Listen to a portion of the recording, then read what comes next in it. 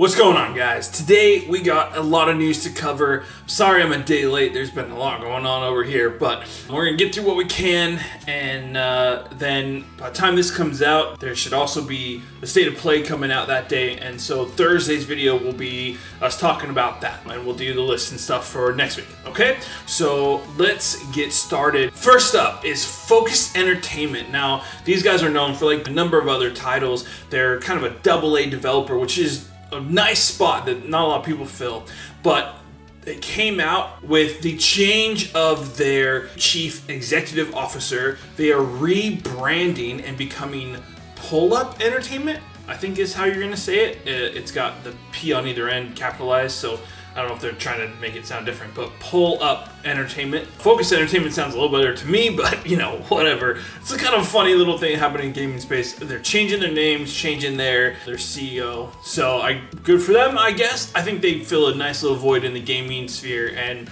so good to have them around. I hope they do well. Next up is a rumor, according to Game Rant, that a new leak shows Epic Games joining the subscription model. Basically saying that what they've seen is that they would soon announce a subscription model. What that would entail, I mean, maybe that's for their free games that they've been giving out that you now join into this subscription for whatever fee, or perhaps it's they are developing their own, Game Pass competitor. I don't know, but either way, this is a rumor, so don't take it as fact yet. It's just kind of what's around.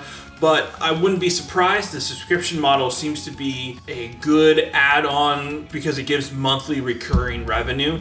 And so I think there's a pretty decent chance that this is gonna come true. All right, you want something funny? How about this? Whew. That's a rough design if I've ever seen one. I don't know what they were thinking. I don't know why they even added Joker to begin with. I feel like he was kind of unnecessary, but man, that design is rough. Whew. Anyway, moving on. As I said at the top, there is a PlayStation State of Play today, Wednesday, and so we will talk about that on Thursday, given time to think about it and see what happens. But they've already announced that Rise of Ronin, Stellar Blade are going to be there, along with around 15 other games, around 40 minutes long. So this is a good one. This is a big time, and we want to make sure we're there. So that's at 2 p.m. Pacific time, 5 o'clock Eastern, wherever you're at. So do that math, but should be a good show. I'm looking forward to it. Next up, this is kind of a weird one. So Suicide Squad came out 30th or 31st for the early access. I can't remember which one. 3 days, whatever. And then it comes out officially on the 2nd. However, there are no reviews for it because nobody got a code. IGN was the first one I saw, at least, who said that, but nobody seems to have gotten a code. That's odd, right? And if you take that in conjunction, it also seems that Granblue Fantasy Relink didn't send codes ahead of time either. Persona 3 Reloaded's got codes coming in, and all these reviews coming in with super high Metacritic. I think it's hitting 90 right now, which is awesome, but neither one of these games sent codes out to reviewers. I have heard from many sources that Granblue is a great game, and so it was really silly for them to not send codes. Suicide Squad seems to be hitting kind of on either end of the spectrum, right? Some people are coming out saying it's amazing, some people say it sucks. It all kind of depends, but so maybe you get that, but usually when a game doesn't send codes ahead of time, at least to the bigger reviewers like IGN and GameSpot and such, it's a sign of a bad game, right? That they don't want it getting out too early. I'm hopeful that that's not the case of these games, but it very well might be. So, keep your eyes peeled. I would probably hold off and wait a few days just to make sure if you're not already invested. I will be getting Granblue Fantasy Relink. We'll be talking about it here, so if you have questions, just stay tuned and we'll talk about it, all right? I won't be playing Suicide Squad, so check out some other channels. I recommend SkillUp is a good one for, he's on the positive side, but he's pretty balanced in his opinion usually, so that's a good one to watch. But whoever you find that you enjoy, check out their video. It's not going to be here. All right, next up is Palworld. And this is kind of a whole cacophony, right? We've seen all kinds of stuff from the sales numbers all the way up to what, like 8 million now. Is at least the last one they said. I'm sure it's higher, but they haven't announced another number yet. But it was 8 million in like less than 6 days or something, which is crazy. And then this whole thing with Pokemon came out. Now you have to be careful here because people are saying, oh, Pokemon is going after Palworld. Well, we all know that clearly they are going to be looking at the Palworld designs. However, Pokemon Company very meticulously worded their response, and it does not say Palworld in there. It doesn't say the developer, it doesn't say the publisher. It says that we will look at other games. Now, we've also heard from, their old legal department head who said that there used to be, thousands of Pokemon-like games every year, and they would deal with them all the time. The other thing too is you have to remember that Pokemon is iterative of other examples. Look at this right here. It's Dragon Quest monsters that came out before Pokemon look pretty similar, don't they? Right? So you have to be careful here. It is a common thing in entertainment, have all kinds, books, movies, video games, art, all of it, where we take something that was created and iterate on that and make our own thing of it. We see it in music as well, right? It's in all the entertainment forms. We have to remember that all entertainment is iterative, right? Even those Dragon Quest designs that came out before Pokemon came from mythological stories of Greek and all these different myths, right? I mean, these things have been around for centuries, for millennia. I mean, these really have been around. And so to say that, oh, Pokemon is completely unique, well, no, it's not. However, we also have to look at the other side. It is one thing to iterate on a design. It is another thing to blatantly copy that design, right? And then Palworld seems to kind of be walking this line because you can find online people who have taken the Pokemon and the Pals and put them next to each other and said, look, I mean, it's clearly the face or the legs or whatever else. Now, that to me isn't as big a deal. They've changed the type and the color and they've added different things around them, and so that is iterative. But there are some where certain assets look like they were just straight drag and drop. Now that's a problem, right? So I don't know how you answer all of that. However, I will say the AI conversation, where people are saying that they've used AI to just rip all these designs. You have to be careful with that. Is it possible? Yes, it is possible. With the new AI tools out there, it's possible. There's not enough proof to just jump on that bandwagon, right? And you want to be very careful about accusing people of that without proof. I guess what I'm saying here is clearly 100% there's high degree of influence. Is there some copy pasta going on? I think that it's pretty easy to say yes, right? There is at least some of that happening. The AI one, though, I think we have to leave for people who are qualified to make those connections or not, because it's really difficult for us lay people to know that, and accusing someone of not doing work and using AI instead of doing the art themselves, even if that included ripping some designs, I think is pretty bold, and we need to be careful of doing that, right? So TLDR, Pokemon is going to investigate whether there was any theft here. I doubt very much that there will be any. It's possible that some of these PAL designs will change very slightly. An eye a little more slanted or a little more open, a mouth a little more wide or narrow. Things like that, if Pokemon is able to say, hey, this is too close.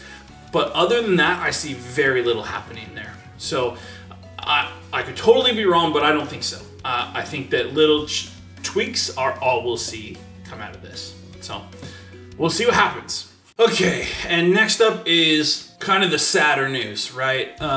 We covered in, I think it was week 2, the layoffs happening in gaming space, and unfortunately they are ramping up, if anything, from last year. Last year was bad enough. There was a stupid amount of layoffs in the gaming space, And already, without even leaving January, we are rolling up on that. I think we're maybe 25 to 30%, something like that. Too much. This last week, at least in that realm, Riot Games, that's League of Legends, basically are shuttering their gaming stuff outside of their main hubs. So we've talked about them, like Song of Nunu, or there's the other one coming up, Bandle Tale. They've had some of these games that are outside of that League of Legends and their main stuff there, right? And it seems like they're either completely closing that or bringing that way down, and they laid off 530 people. Embracer Group, which is a case study in betting high and losing big. People are talking about really terrible leadership. I think you gotta be careful there too. Is it possible there's bad leadership? Yes, of course there is. Of course there is. Clearly, lots of people are losing their jobs. Stuff is closing down. They're selling stuff. But what happened is they bet big, believing they were getting this money, and then they did not. And now everyone is paying for it. And that sucks. So this week we heard the Deus Ex team just basically shut down, 97 people out of work. Black Forest Games, which is working on that, The Last Ronin, Teenage Mutant Ninja Turtles game, they laid off 50 people. Rycon Games, which is the studio behind Ruiner, they laid off 60 people. People Can Fly, which is the developer of Outriders, they laid off 30 people. And then the big one is Xbox, who now, after acquiring Activision Blizzard, laid off 1,900 people. Nearly 2,000 people from Xbox lost their jobs in the same month that we hear they are up 33% in profit and have become the second company to be a $1 trillion, whatever that is, $1 trillion profit company. I mean, insane. Now, here's the thing of this, right? For Xbox, as much as we all wanted to believe it would be a good thing, as much as we all wanted to believe that Xbox was going to fix things in Activision Blizzard, anytime there's a merger, there's redundancy, right? You don't need twice the amount of people doing communications. You don't need twice the amount of people doing HR. You don't need twice the amount of people, whatever. And I understand that being some. 1,900 is excessive. And I don't know how they manage that in their books and in their stuff to say, yep, 1,900 people can lose their jobs. Activision Blizzard had a lot of personnel problems, right? Remember the whole California suing them for their work practice, the horrible treatment of coworkers in there, and this kind of fraternity atmosphere that they had created. There was a lot of problems in there. So is some of this Xbox cleaning house? It's totally possible, right? And maybe that's a good thing. But from the outside looking in, that 1,900 people losing their jobs is terrible. And when you add up all the other studios, we're, 2,500 plus people losing their jobs, having no income anymore. Some of these are getting good severance packages. A lot of them are not. Riot is actually giving really, really good severance packages. Like, I heard 6 months of pay and medical and helping people to land on their feet, find other jobs. That's pretty amazing. I don't know what Xbox is giving. I'd assume they're giving some severance pay and stuff, but I don't know. I haven't heard from that one. So here's the long and short of this. Layoffs suck. If you've ever had to work, or you've grown up with family who works or whatever, losing your job is awful. It's really, really hard on the person and on the family, the stress of it, and having to reorient your lives to find new work. It is incredibly difficult, and the amount of, out of these 2,500 people that have families who rely on them and are now scrapping for work is awful, and you can't see that as anything but terrible. Are there people in there who maybe should lose their jobs? Maybe. But we don't know that. And so you don't want to treat it that way. It's just very, very difficult. And so my heart's out to all these people who are losing their jobs. And I hope you find work. I hope you land on your feet. I believe that you will. But this gaming industry has got to come to terms with itself. It's got to come to rights, because this isn't okay. It's not okay that in years where we're having the most amazing output of games and incredible revenue poured into these companies, for the people who make them to be insecure in their job placement is wrong. It's just wrong. Okay, well, let's get on to some happier news, right? There's still good things going on, so let's think about that for a second. So, some games released this last week. We got Tekken 8 and Like a Dragon Infinite Wealth, both of which came out with stellar reviews. Metacritic's at, I believe, 90 for Tekken 8, and I think also 90 or 91 for Like a Dragon. If not, they're close to that. But just blowing people out of the water, super well reviewed. People are loving them, doing really awesome. We have coming up, this is the start of the craziness, Granblue Fantasy Relink, which we don't have reviews, like as I said, they didn't send out codes. Persona 3 Reload is coming out on the 2nd. They did send out codes, and I think as of right now it's sitting at a 90. Look at this, people were saying this was going to be a down year, and we have like 4 or 5 with like above 90 on Metacritic. I mean, kind of insane. Suicide Squad also comes out this week on the 2nd. That's kind of the biggest question mark, I think, right now, but my hope is that people will be able to enjoy the game. That's what you want, right? So those are games releasing this week. Again, on this channel, we'll do Granblue Fantasy, and then Persona 3 will come later. It won't be right away, but we will get to that. So look out for that. We'll do at least a stream or 2 of Granblue Fantasy, as well as kind of my early thoughts, and I'll do a review at the end. If there's more you guys want, let me know, and I'll try to dig into that. Same with Persona 3. We'll kind of do initial thoughts and then a review at the end, and maybe, you know, if people want streams or whatever, we could do some of that as well. We also will continue with the Return to World. Maybe Palworld once in a while, I don't know.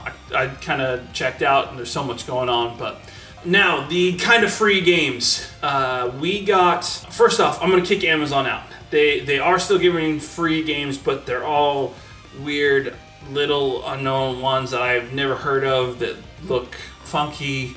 So I'm sure there's still a possibility of something good happening there, and if I ever see one, I will let you know. But at least for now, it's kind of not worth the time.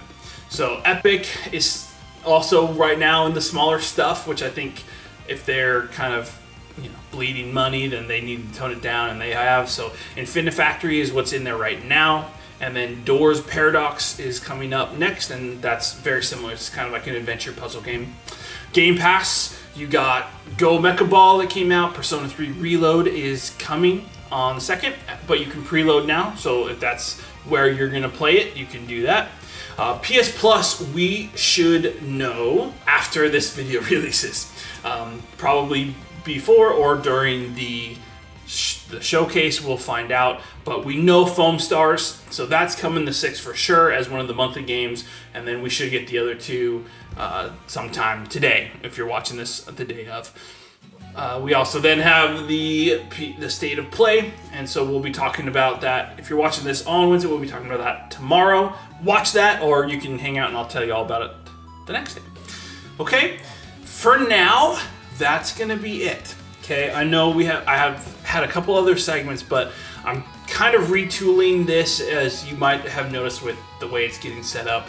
I'm trying to figure out a best way to make this happen where it's doable for me and as professional looking as possible, and I'm finding the way I did it to be difficult to do that. So I'm going to be shifting and changing, so as you see things that you think are done well or not, let me know, right? So that I can continue to tweak and make things better. Indie Spotlight will still be a thing, but I'm going to make that its own thing. I've done that before on the channel. If you've been here for a while, you've seen those, and I think if we're gonna do an Indie Spotlight, I want to do a little bit more in depth and really talk about what they're doing, what the game is, and give it its time to shine. So still, please, if you know of indies, you see something that looks really cool, send it my way, and I can put it on the list of ones to do that for. But we'll that will be its own thing. All of that said, I hope you guys enjoyed the video. Thank you so much for sticking with me, and as I couldn't keep up with it this week, but we should hopefully be back on track by next week. Everything should be falling back into place. So that's my goal anyway. So again, thank you for watching. You guys are awesome. I really appreciate it. If you enjoy the video, make sure you hit that like button, as that helps out with the almighty algorithm. Make sure you comment down below all the different things, something that spoke to you, whether it's the Pokemon crap with Palworld, or it's the layoffs or anything like that. And then if you're new, make sure you subscribe. And we're working towards 1,000. We're kind of inching there, right? It's a little slow, but we're gonna get there. It's gonna be good. So, one more time, thank you so much for watching, and good hunting.